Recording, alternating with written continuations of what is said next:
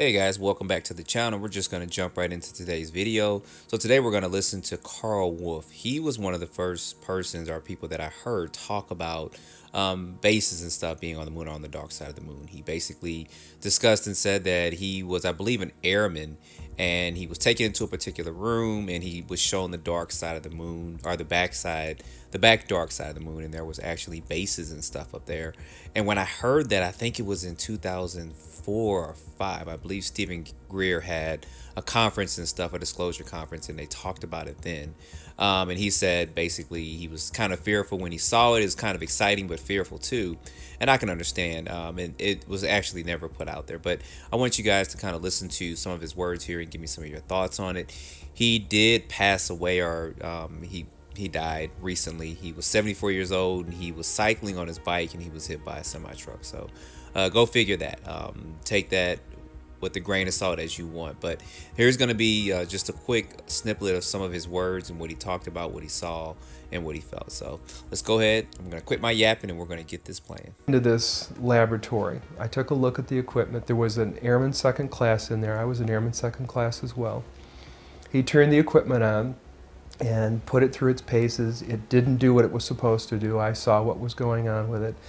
I said, I need to do some troubleshooting on it. It had little printed circuit boards in it with discrete components at that time. It was before we had integrated circuits.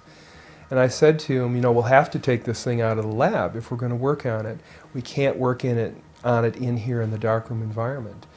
So he called someone to get some people to come in and move it. It was about the size of a small apartment refrigerator. It wasn't something you could easily move.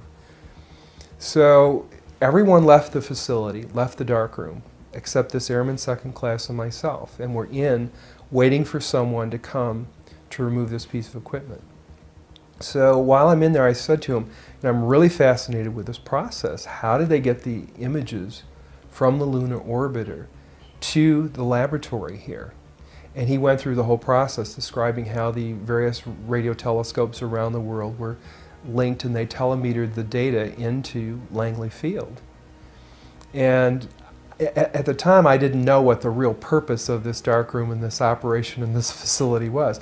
I thought this was where they were bringing the data in and then releasing the images to the public. I had no idea that there were other issues involved in this facility. So he starts telling me all of this information, and I knew that what we were doing was classified anyway, and that he could only share a certain level of what he was doing with me because of the compartmentalized nature of our jobs. At any rate, he told me how everything worked. He showed me the equipment where the digital information came in, where it was converted to photographic images.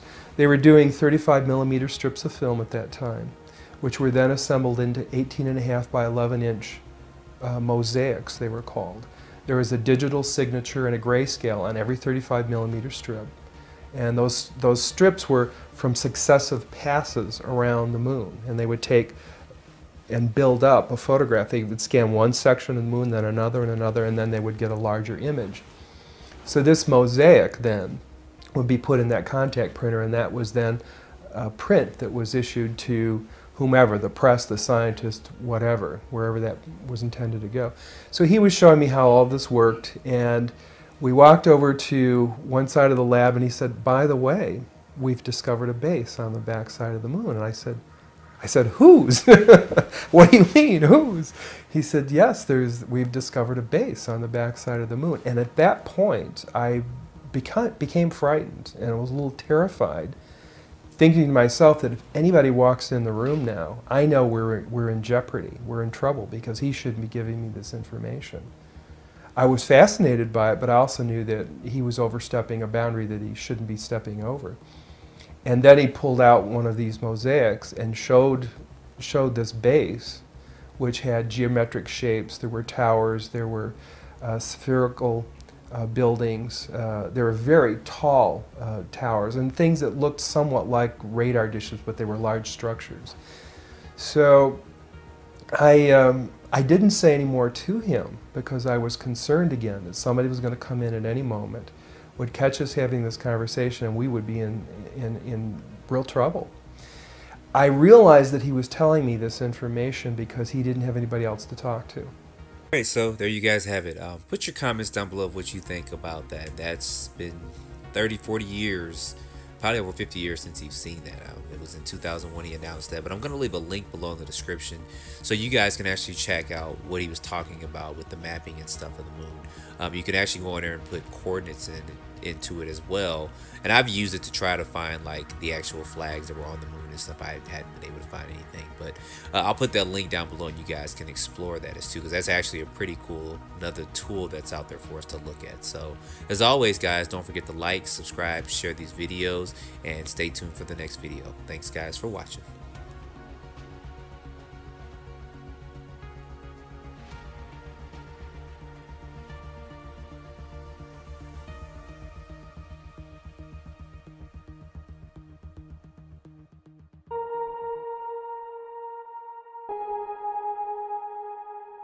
You